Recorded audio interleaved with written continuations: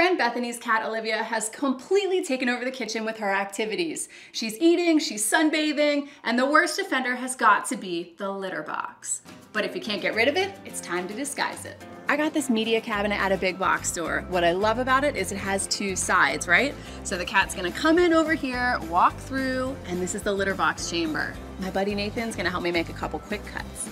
I picked this piece because it has doors that open for total ease of access to clean this baby out. It's pretty looking and a sage green, so it blends right in with the kitchen and nobody would guess it's hiding a kitty's secret.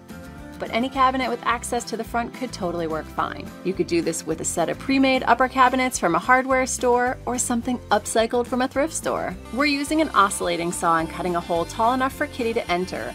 About 8 inches wide and 10 inches high is perfect. There are 2 chambers connected by a simple cutout in the wall between that's tall enough for the cat to slink her way in. The litter chamber is all business. The pan fits right in and can be removed for cleaning. The second chamber is my secret weapon though. Olivia has no idea she's being secretly managed. Tidying tools hang on the back wall, and a carpet square from the dollar store fits perfectly into the second spot, so no dust will leave this unit. And this bench cushion will provide the perfect spot for a cat nap. To get Olivia to stop eating the plants, we're gonna give her her own smorgasbord right on top of her condo.